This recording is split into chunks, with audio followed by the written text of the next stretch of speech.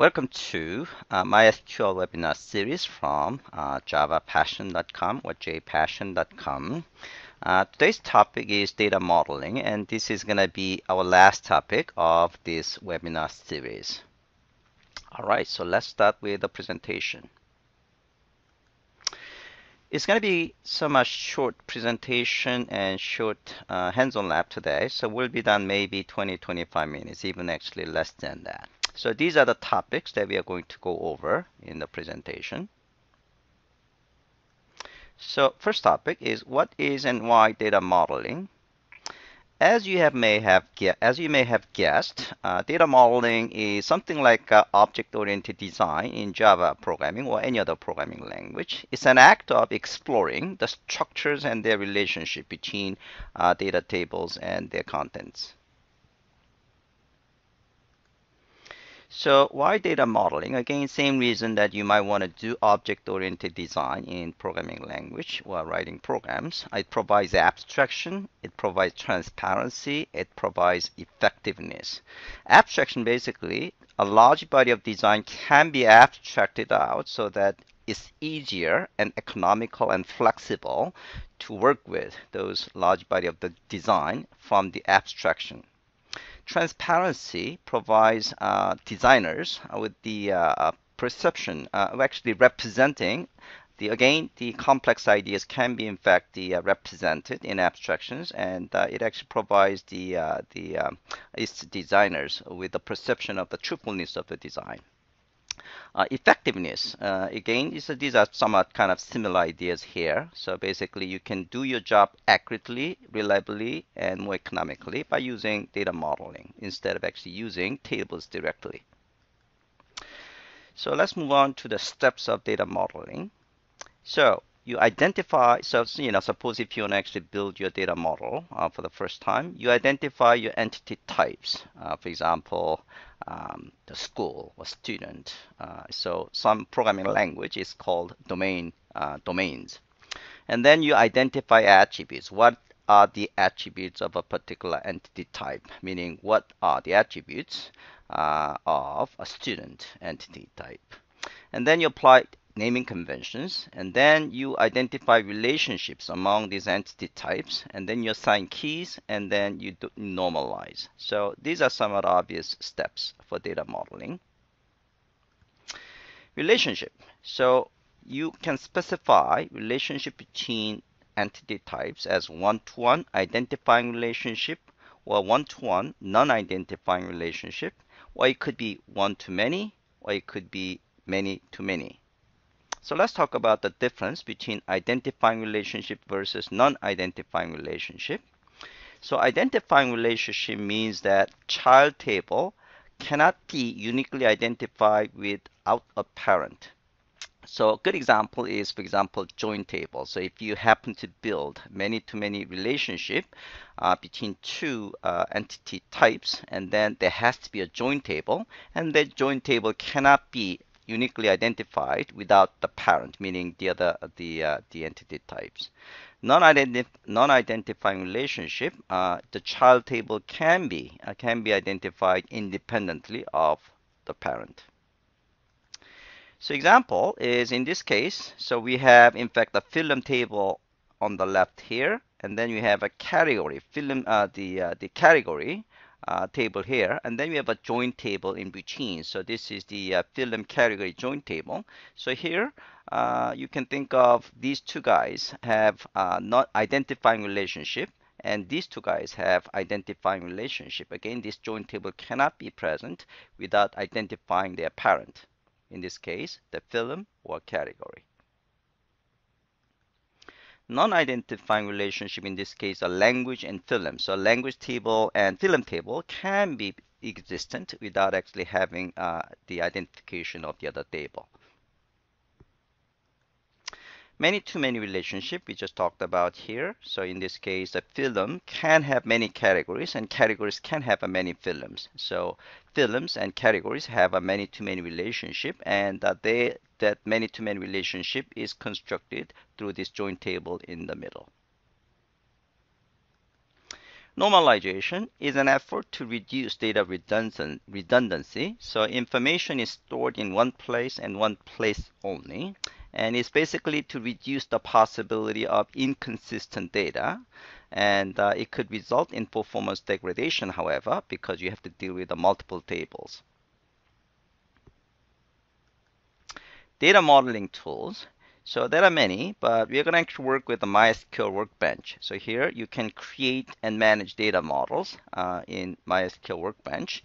You can perform forward and reverse engineering. So we have done reverse engineering. We covered reverse engineering in our Workbench, the webinar last week, or actually several weeks ago. And you can compare and synchronize the schemas, and you can also have some reporting features from Workbench. So as we talked about in MySQL Workbench webinar several weeks ago, the Workbench provides SQL development, data modeling, and server administration. So we're going to actually focus on data modeling here. All right, so that is the end of the presentation. So let's actually do the hands-on lab.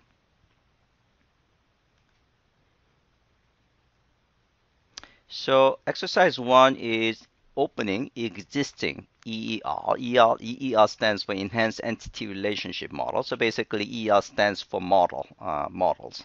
So we're going to actually open existing models. And the second exercise, we're going to create a brand new model.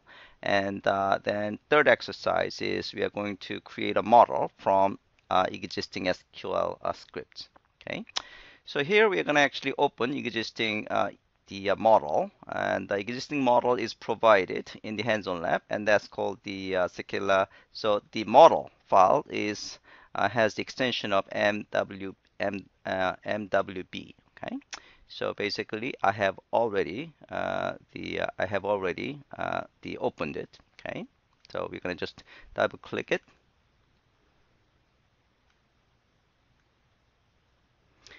All right, so this is the model that you get from the that database. Okay, so as you can see, you have in this case 4 distinct layers. Okay, and you can perform some zooming here, like this, and then suppose if you have very large, then you know the Workbench provides this rectangle, which you can actually kind of provide the regions of the model. Okay. Now, if you see this model relationship, so here this is a one-to-one non-identifying relationship. So this is the dot dot dot relationship here.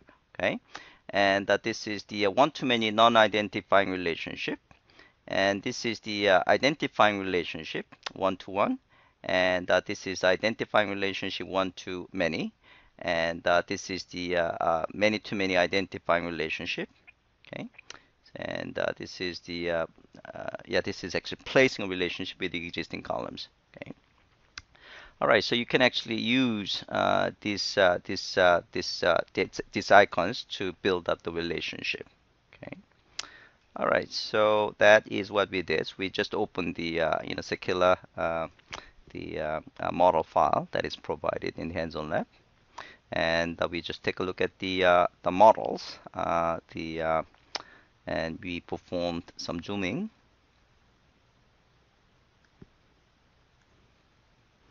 And then we study the relationship. All right, the second exercise is that we are going to create a brand new model from scratch. Okay, so we are going to create the brand new model. So we're going to actually go to home here, and then we are going to create new model. Okay, so then we are going to add a diagram. So here we are going to create a table. Okay, so this is the brand new table. So you click it and then you place it here. Somehow the Workbench does not allow you to drag, so don't try to drag it. Okay, so I tried to drag it the first time, but the dragging doesn't work. You just click it and then you click it here. Okay, and then you can just double click it to name it. Maybe I'm going to just name it as book or something like that. Okay, all right. And then you can add some columns. Okay, so you can just add columns, book ID, book ID and this int, and this is a primary key, and this is the not null. Okay, and then you can add a few more the columns. Okay, so I'm gonna just use the documentation to explain the steps that you might want to do. So we just create a table, and we just name it as a book, and then we're just adding these columns. So book ID int, author, publisher, year published. Now, why don't I do that? Okay, so author, publisher, and book year published. So here,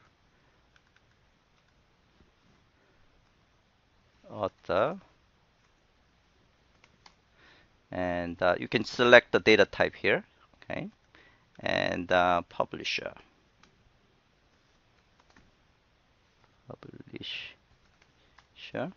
and date published.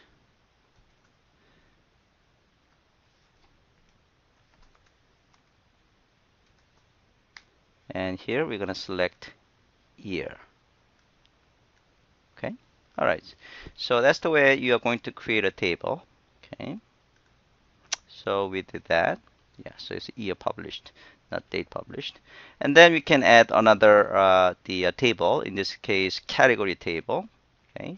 So we're going to actually category ID and category name. So we'll actually have another table. Click here. Let me just move it down. Well, I'm going to just move it up here and move up here, and we'll just say category.